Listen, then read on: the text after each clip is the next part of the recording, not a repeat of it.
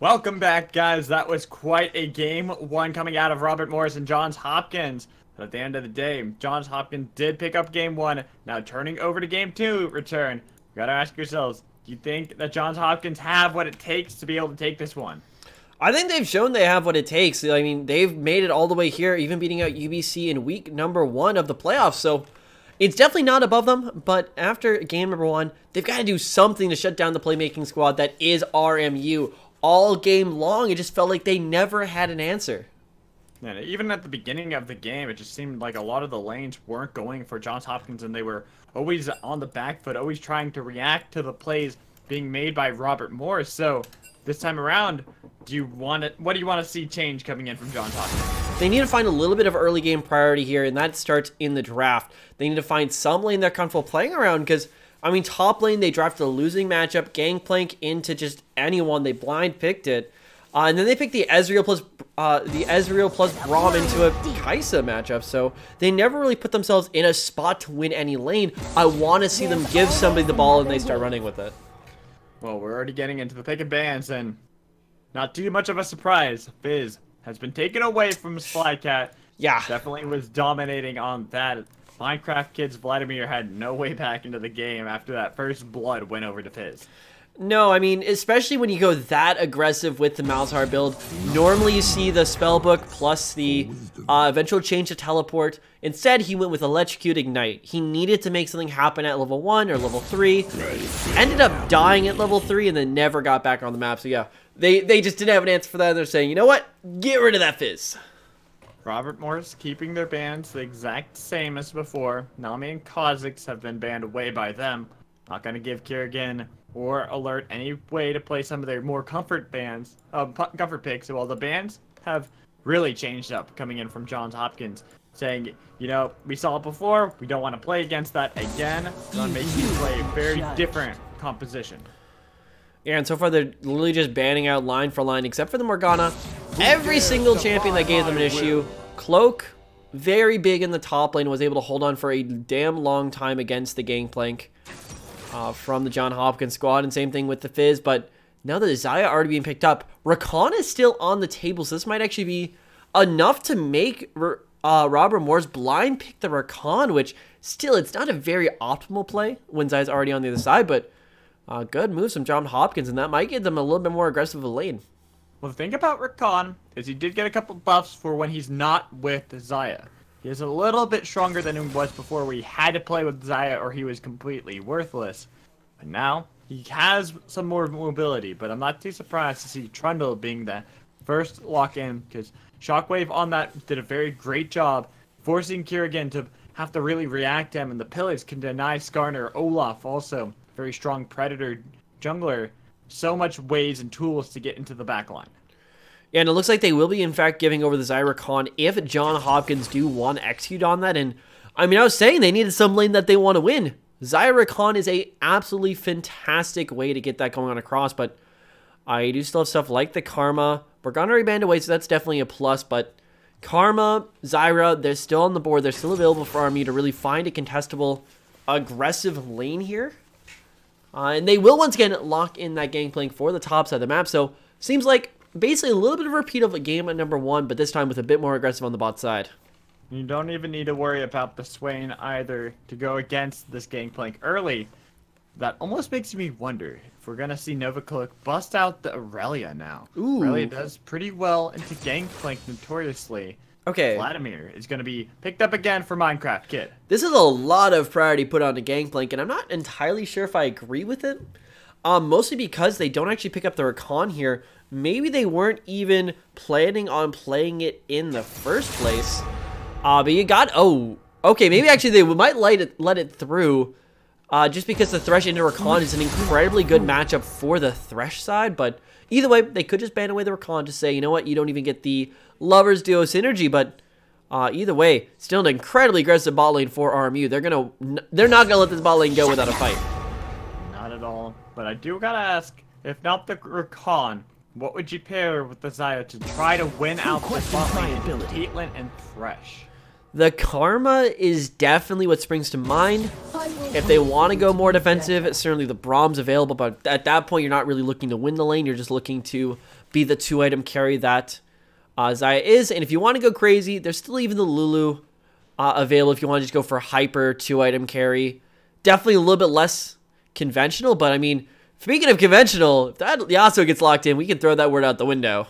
Well, you want conventional as well, Riven being covered, but no. Oh, it will be Yorick. So okay. it seems that Robert Morris have gone, I see your split push, and I raise you someone who literally only ever wants to split push. And this is actually an incredibly good counter into the Gangplank, because there's one form of CC you cannot cleanse out of with your... Well, actually, there's multiple forms, but the one form Yorick brings is that trap. It's the prison. It's the W going down. Gangplank, he has to auto-attack his way out of that or flash. That means top lane ganks between Trundle and Yorick are going to be so incredibly effective that they can just look to roll over that top lane and set up Yorick for an absolutely phenomenal split-pushing match. Yeah, but I do like this pickup. Jax coming in for Kerrigan. Glad to not see the Predator-type junglers, especially into Trundle. You can deny them a easy way into the fight. Jax can simply jump over those and say, this is no big deal at all for me. I don't have to worry about it. The last pick of Rise into Vladimir. Not gonna... I don't expect, at least, this to be the kind of lane where Slycat's going to be able to get an early solo kill over Vladimir. No, it's still going to be incredibly difficult. What the Rise does, it gives a lot more in terms of just split pushing pressure, and it also gives a lot more just in terms of early game pushing power as well, especially if you take the early mini dematerializer. You're going to be able to go neck and neck with Vladimir.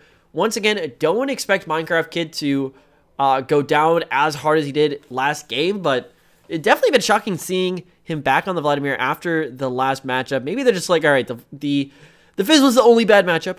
Everything else will be perfect. We'll just go back on and wreck face. Also would like to see a change-up of the Keystone Rune. Don't really want to see that electrocute back on Vladimir. Unsealed Spellbook makes a lot more sense, especially when you draft Gangplank, get the 1-3-1 setup, because you can easily switch that Ignite out for Ghost. Yeah, these could be two 1-3-1 split pushing compositions against each other. This is definitely going to be the Ignite locked in for Minecraft Kid. Unsure of the runes until we actually hit the loading screen, so we will keep you up to date on that one, but... You're completely right. I think the Electrocute, it does get the job done in the early game, but it's so reliant around getting that early game pressure. That being said, though, Rise, much easier to gank than something like the Fizz, especially if you're an Alistar or a Jack, so maybe they're really just going to focus in on getting Minecraft Kid ahead in this early game. So is that the gameplay for John Hopkins? Help out Minecraft Kid. Yeah. That's it? That's it. Game over. Game over? What about win rate? I gotta talk about him again because there's so much priority put on Robert Morris onto win rate in game 1 where I mean truly it didn't mean the most in the world. They got him down to 0-4 and he still was doing damage, still out dueling anybody that came near him. But this game with Yorick is great at dueling someone who wants to be in that situation such as Gangplank. Yeah, and that's where you have to wonder what John Hopkins' overall game plan is going to be. Because you can very well assume that if you leave that Gangplank up there alone, he is going to be repeatedly ganked by Trundle plus Yorick. It's just the easiest lane for him to go to, and it's the most effective. Yorick basically being the direct counter right now to a Gangplank. So it would be a lot for Kerrigan to basically sit on this top side. Would definitely help out if the bot lane from John Hopkins was fine with keeping average Xayah in a 2v1 matchup for the duration of the match, letting out 1-2-3 alert on the Alistar roam around, maybe help out mid lane, freeing up Kerrigan to move up to top lane. But either way, it's a lot of full map rotations coming from John Hopkins that need to happen. In last game, John Hopkins basically never left their lane before the 10-minute mark, whereas RMU were all over the map. So John Hopkins need to find a way to cancel out some of these key pressure points around the map without sacrificing that much. Yeah, especially with Alistar, I think you're quite on the money with that. You want to go for the early boots of mobility, try to rotate around, help out these other lanes. But there's still something that's nagging on my mind. In game 1, we saw both teams grouping up into the jungle, trying to go for an early play, an early invade, but they didn't meet up.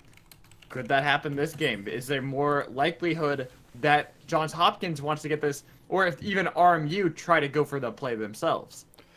At the level 1, big thing is there's no Morgana, nothing like that. No hard lockdown CC. Sure, you have Alistar. Sure, you do have Jax. But none of them are really able to lock down from level 1. And even the Rise, stun, it's a little bit low. Army probably have the better chance at a level 1 invade if they want to go for something a little bit cheesier. They've got the Thresh, they've got the Rise, they've got the Trundle, things that can all lock down from level 1.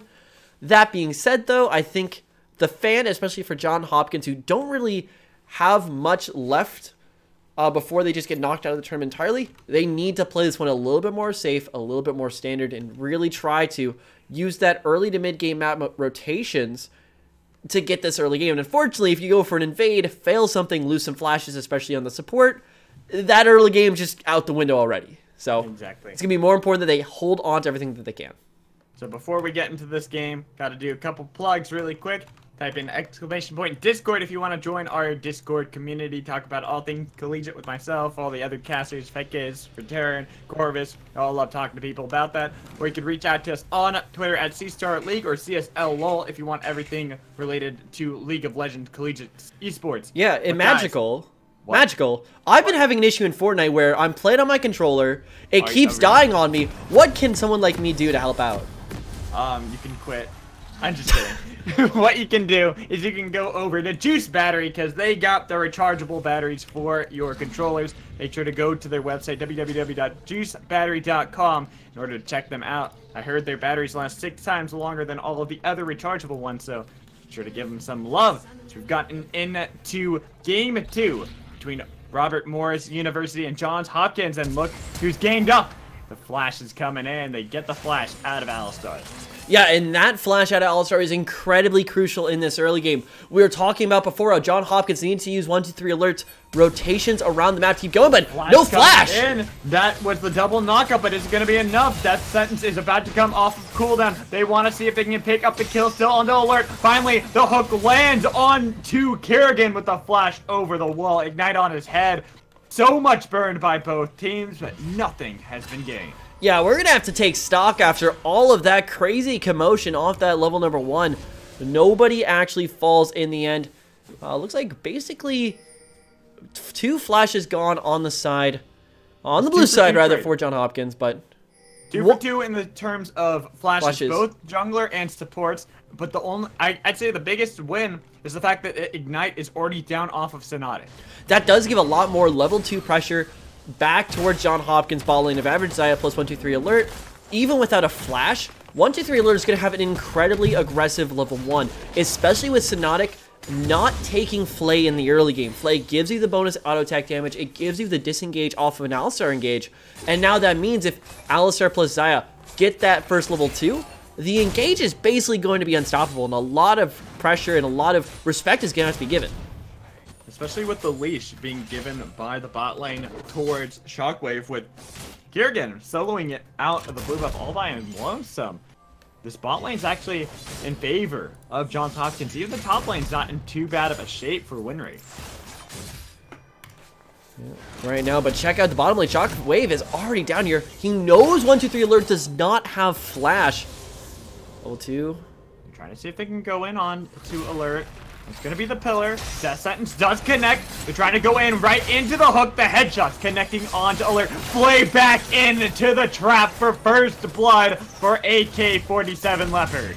Yeah, Shockwave, he takes a bit of a risk going for that early of a gank, but it pays off perfectly. No flash available on the 1, 2, 3 alert. It means it's going to go around and over, and thankfully, they actually started opposite sides of the jungle, so Jax Kerrigan was on the top side. He's now on the bottom side, but since Shockwave took so long to get that gank off, there's no time for Kerrigan to react to that gank, to go for the invade, so all of the buffs coming out for this red side jungle of army are going to be taken away, and it looks like Kerrigan's also not going to be able to respond to bot lane with a gank as well, so all around, great play from RMU.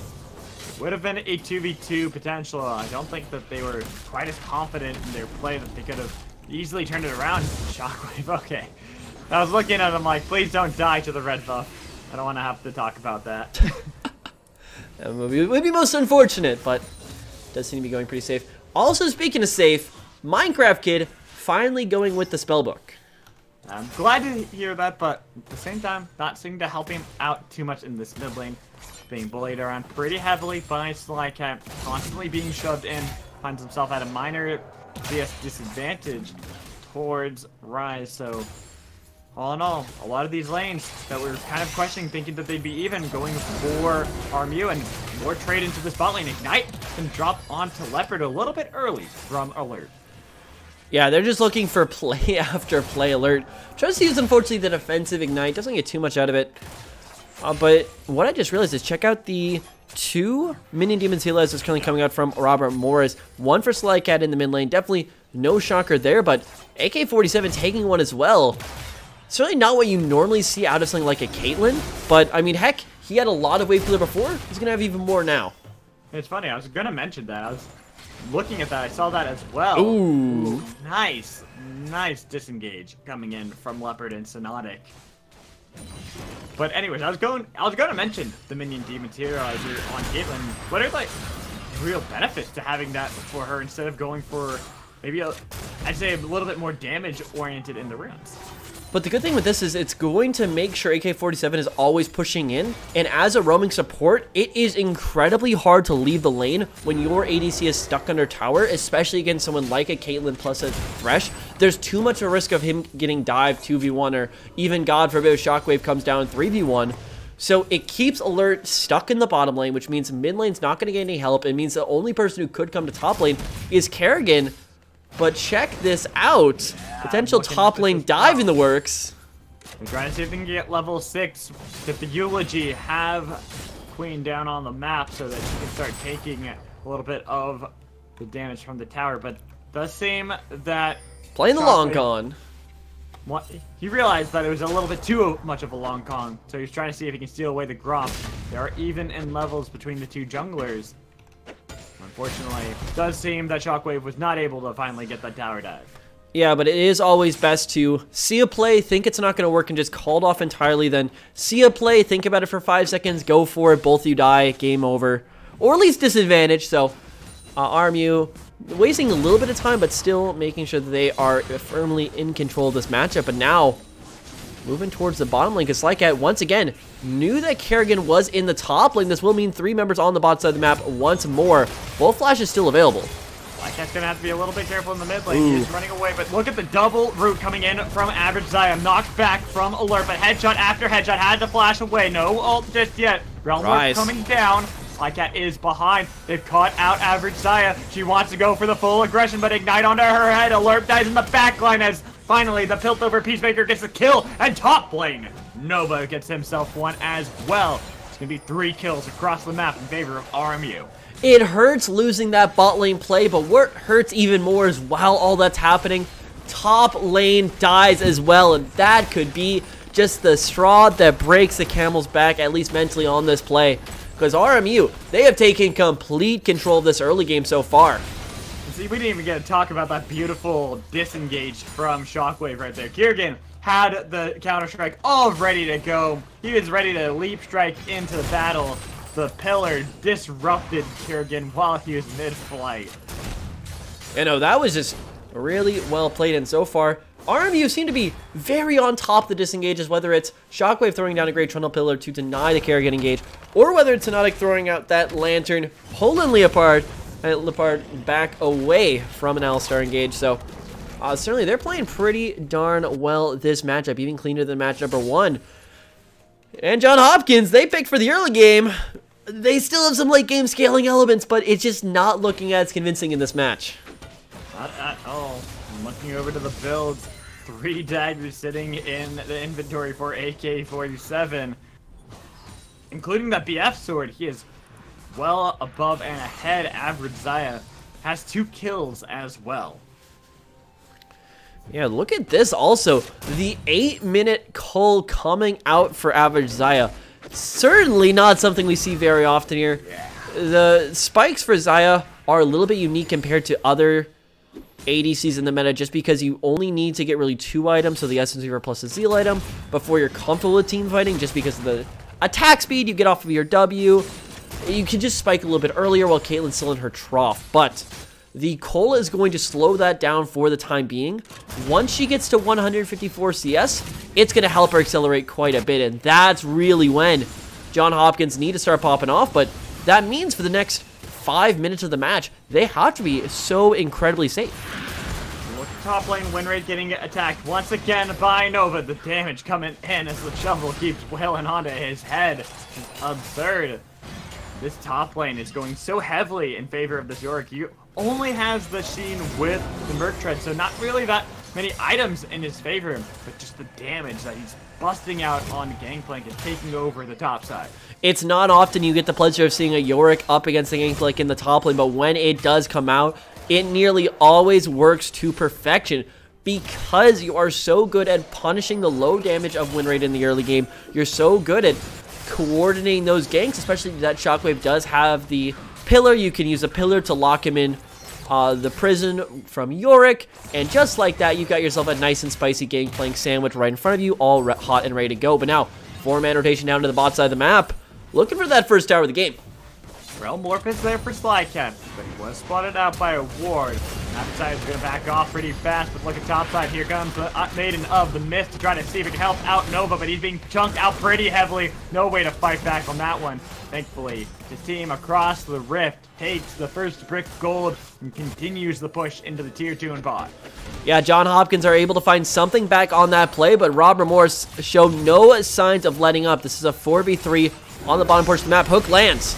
Hook lands, coming in for the flank of Shockwave. They already took out Alistar so quick. Subjugate on to Average Zaya. Even with the Featherstorm, it's not enough to help you out. You might have traded the kill, so it is a double kill at the end of the day from the Hemoplague.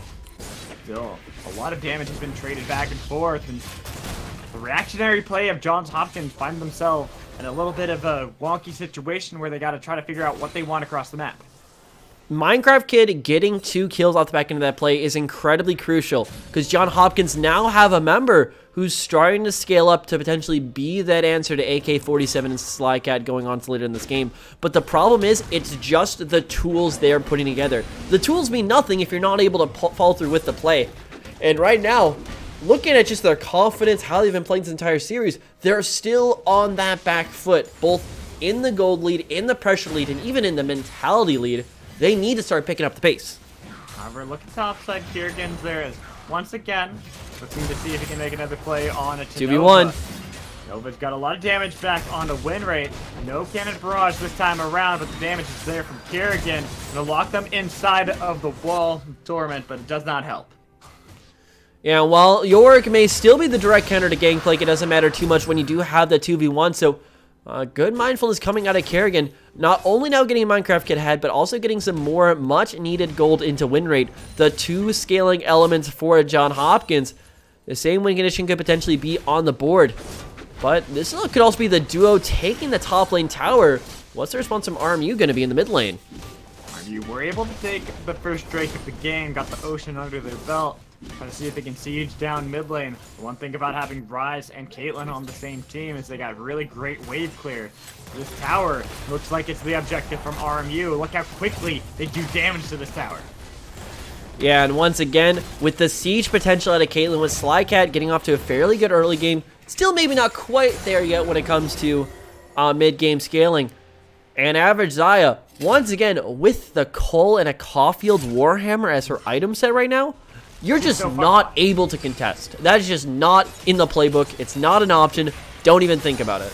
If we thought that they were waiting for the late game before, that's even more of a statement because they have to wait for the late game. But a lot of damage on a Shockwave. Subjugate will keep them alive, even with the cannon barrage gone. Not too much has been lost just yet by RMU. They hold on to dear life, keep themselves alive, and keep themselves with the gold lead. And already they are starting to set up for RMU in that 1-3-1 with the Yorick in the top lane. And Slycat in the molly, but we've seen this one before too. This has happened time and time again. Level advantage. Wall of Torment does luck in Kerrigan. This time around, Nova, with Flash under his belt, able to get out of dodge. His team looking to keep pushing in these other lanes, especially with how much focus has been put onto this Yorick. And with surprise, we haven't seen them try to swap him up, put him in the bot lane. Yeah, shocking to see that for now, but all the time, TP still remaining in the bot lane with Slycat and win rate, though, in the top lane. But Slycat's trying to pull people away because that Rift Herald is up and on the board. 2 members, though, on the top side of the map for John Hopkins. They could look for that tower pretty easily if they wanted to. Exactly, and this is where, for the side of John Hopkins, they gotta decide what they want. Do they think that they can take down this tower in the bot lane pretty quick? If so, are they willing to sacrifice that in a trade for this top lane? Or RMU can easily take that if they rotate Leopard, rotate Slycat, and Sonotic into that lane. I have to see exactly how they do want to allocate. A lot of options available for RMU. But a big thing last match was RMU were very slow transitioning from the T2s all the way to the inhibitor towers. And still, there is one more tower up in the top lane available for the taking on the back of the RMU side. Being said, though, they've still got a pretty strong scaling competition with both the Ryze and the Caitlyn looking for those later game points. And Nova Cloak is still going to be a monster on the split push. Yorick, you never really get past the split push Yorick. But all things considered, RMU do eventually have to end this game. If you give enough time for both Winrate and Minecraft Kid to come online, you're not going to be having a fun time. The question is, where do you find that big advantage? Because RMU, for last match, found it off the back of a not quite lucky Baron, but a very poorly timed backs coming out of John Hopkins, which opened up a frankly free Baron. Is that going to happen again? Because if it doesn't happen again, if RMU didn't get that last Baron, I'm not convinced they would have ended that game in that timely of a manner. Looking over to the items is really where, to me, it signifies how we're going to see these two teams playing, whether or not RMU are going to be able to end. The call, we got to keep calling it out from Average Xayah. When you grab that into a Caitlyn match, when you grab that 7 minutes into the game, pretty much sacrificing the next 20 minutes of the game because you got it so late. You know you're not going to be able to get a lot of pressure. You're down 3 kills to Caitlyn. And for the side of RMU, they just got to look for these fights. Like everything in this game, that Cole, once again, is a gamble, but Sonotic getting jumped on. Did have flash, trying to re-engage the pull onto alert. Shockwave was there. It seems that RMU playing this one a little bit more passively, just trying to get more gold, trying to keep stocking that up as they look for the siege on this tier 1 in top. Yeah, so far, so good coming out of the RMU kids. But continue to go back to that Cole. The Cole, like everything in this game, is a gamble. It's saying that I'm going to give up my item for the next 15 minutes, but when that 15 minutes is up, I'm going to get a good spike. And right now, it's not been that bad of a wager. They haven't lost that dreadfully much. In fact, they might look for the ADC. Leopard will use the 90 caliber net to get out away from Kirigan. No Counter-Strike gonna land today. Biggest thing is that all this time, Shockwave has been onto the Rift Herald trying to see if he can take that down solo. Because Leopard felt that he was forced out of the lane, easily rotates, helps take that down for the team. The rest of RMU making the pings. They want to go down mid lane. They have the inside track on it. For the gank on Nova Cloak. Maybe not necessarily the person you want to go for. Rift Herald's already there. Here comes the Maiden of the Mist. Win rate will help to secure the kill on a Nova Cloak, but looking mid. Here too. Siege down by RMU. The gold gonna go right into their pocket. And once again, they trade away Nova Cloak in order to get something else on the map. That gives you more advantage right now, but that definitely hurts your later game split pushing from Nova Cloak, because that is now the 3rd time he has died in one of those off lanes. And that's still giving more and more gold over towards the gangplank. If you want to look at the bright side of the rainbow, technically, yes, Nova Cloak is being diminished in gold value. You're not getting as much from getting him. And eventually, he will even be worth less than a cannon minion itself. So you could just kind of leave him out for bait. But that being said, you do now have to worry more about RMU sticking together as a big 5-man squad instead of having the big split push game, because split pushes are starting to fall behind. Well, even then, for me, I just look over to Nova Cloak and how much priority has been put on him by John Hopkins. He's been an afterthought. Exactly. It's just more, they're putting this thought process in. Winrate hasn't been able to do too much, even though he's got 3 kills over Nova Cloak. He always needs help, and then the rest of RMU are able to pick up these things such as Kirigan. They look for the pick. This is the full engage coming in with TP behind, but they're already going to lose Shockwave before the fight even finishes. Minecraft Kid zones away Sonotic, zones away Slycat. There's no way to get into them. Realm Warp is used just to get away from the fight. And once again, RMU are unable to set for the fight. Should they have good leads on AK-47, but mispositioning at the start of that one does eventually cost them a Shockwave. And that could actually cost them the mid lane as well. Here comes the engage. Oh, great CC lock onto Leopard, but it's not enough to keep him in place. Kiergan was taking the tower for a little bit too long. Novacloak onto the lot of back line as flashes. well. Flashes burned left and right. The tower is finally what's gonna fall. Tier 1 taken by Johns Hopkins. And definitely a little bit now. More resetting coming through, but this has to be a very worrying trade from RMU. They are now down in the gold lead, albeit probably about 50 gold behind, but even so, they're starting to really fall off. Novacloak, in particular, 8.6 to 6.4, and just look down at that ADC position. Average Zaya still certainly a good portion behind, but he's almost done with that coal. He will be getting the gold value back out of that. That's not going to make up for absolutely everything, but it is going to help them come back little by little. And win rate, boy, this is the man you need to watch out in the top lane. If he can start turning some of these fights, RMU might be forced into a game number 3. Exactly, and this is where game playing starts coming online. He's able to really easily duel with most people that come into him. We also have to keep in mind, he's trying to duel into Novacloak on York. And York technically is never in a 1v1 scenario so long as the eulogy is off cooldown. Now that it is, win rate's got to be careful when trying to duel with York. That Herald has been hanging out for quite some time, so Novacloak will have a split pushing buddy on that bottom lane, but this is probably closing in on the last block of time RMU have a true advantage, especially through the ADC position. Before that Cole's done, before key items get completed, especially that Zonia's Hourglass for Minecraft Kid, but they find the jungler.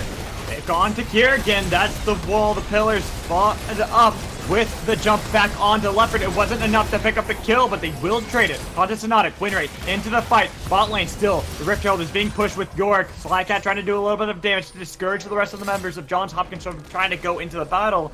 And with no cannon barrage up, it was used in that fight. This should be a tower taken down pretty easily by Novacloak and the Rift one Herald. tower at least. He has the eulogy, the Maiden of the Mist, himself, He's going for more. and the Herald. He has so much split pushing as the one-man army. Yeah, and look at this. Win rate had to walk that entire path just to get down to this lane. They're still going. That's an Base might be inhibitor. cracked open. Yeah, that base is going to be cracked wide open by Novacloak, and he wants to fight a little bit, but finally with Kiergan coming back up of respawn, he will survive, getting the trade of the kills, but that is a huge loss for Johns Hopkins.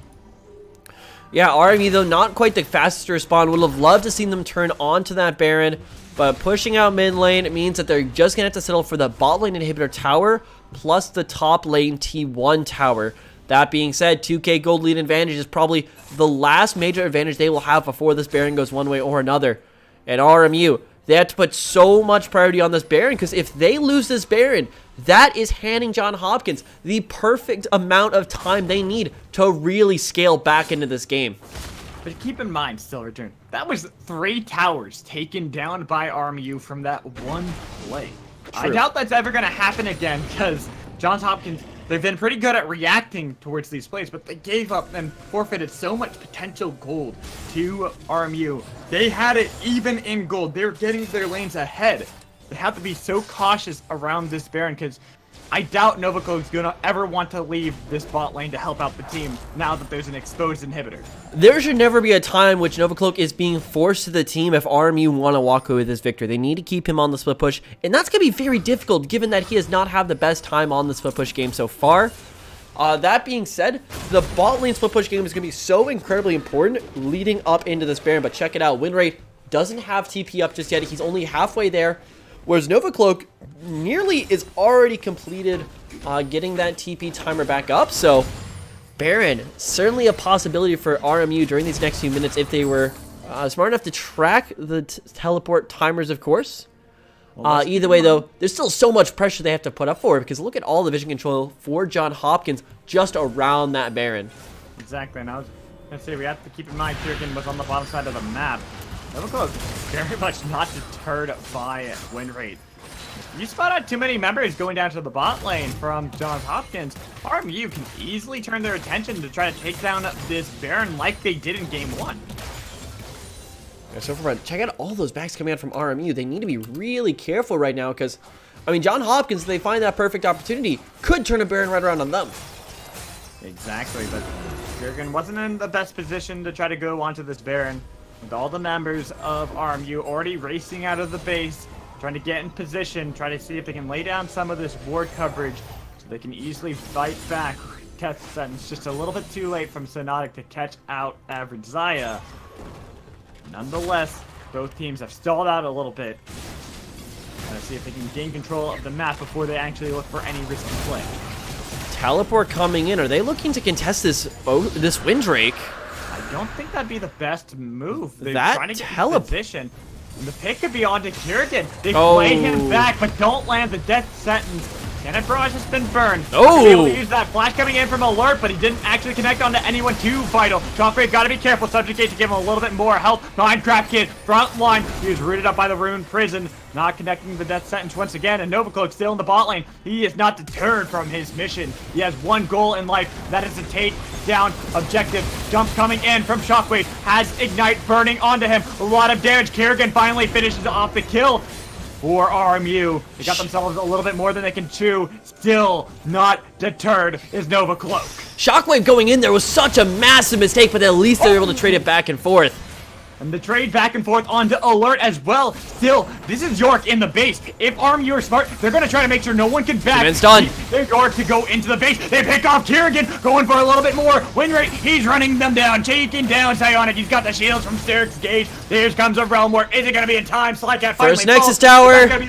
Nexus Tower, back to coming in. Novacloak realizes he can't go for it just yet, but is Leopard going to be the hero? He stops the back of Gangplank. Here come the oranges, but is it okay? He gets traded down, and it's the shutdown with the last Nexus Tower from Novacloak. He's got Steric's Gage, takes down both Nexus Towers. He will finally go down. He's going to trade his own life as he gets CC'd and the killing spree for average Xayah, but Novacloak coming in clutch. That was so close. John Hopkins almost had to pack their bags and head on home for this entire tournament.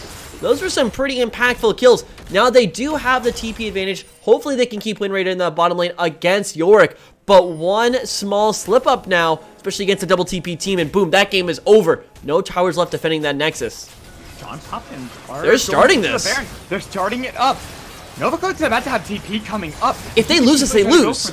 So this is the play. Here comes TP in from Slycat. It's not even down to 25%, not even down to 50% just yet. TP in from win rate. This is going to be the attempted fight. This is 5 members of John Hopkins into the base. Novacloak's about to come up in 1 second, but they finished off Psionic pretty quickly into this fight. Returning onto the Baron. They continue the aggro, but the TP in from Novacloak. This is RMU. They have to stop the backs. They have to make sure York can go to finish the game, and they get the shutdown on the Minecraft Kid. Win rate. He wants to see if he can pick up anybody, but instead he will only get one. Shockwave is dead, but Novacloak is in the base. Here comes Xayah. Will he be able to fight this? He wants to see if he can go for the end anyways. He's still hitting onto the Nexus. One more, two more. Is he able to get the game? The flash will win. Get it! That's gonna be the game from RMU. What a way to go all the way to Huntington Beach. RMU, are you kidding me?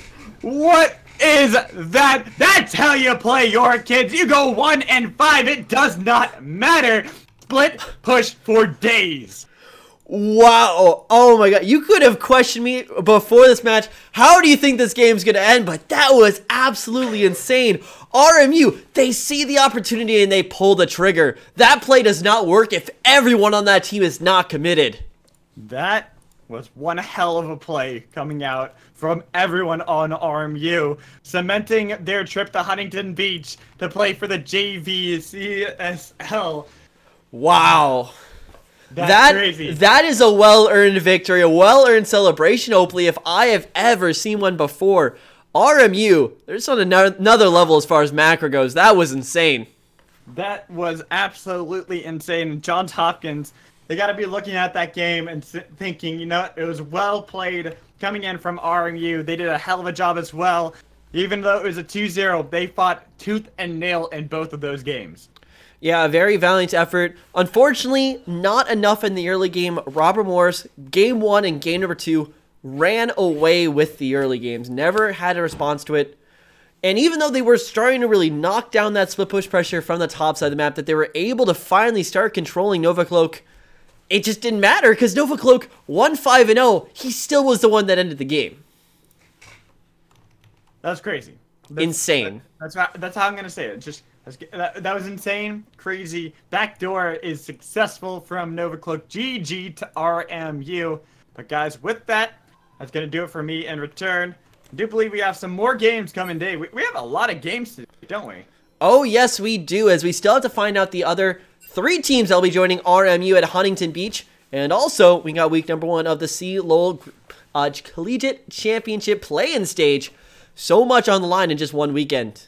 Now, I believe that now Robert Morris is going to play whoever wins between Houston and Illinois. We still have to wait for to hear the results from that game, so hopefully we'll be able to find that all out. But guys, thank you for joining us here at Collegiate Star League. I've been Mad Magical, joined in by Returned. I hope you guys have a wonderful night. We'll catch you later.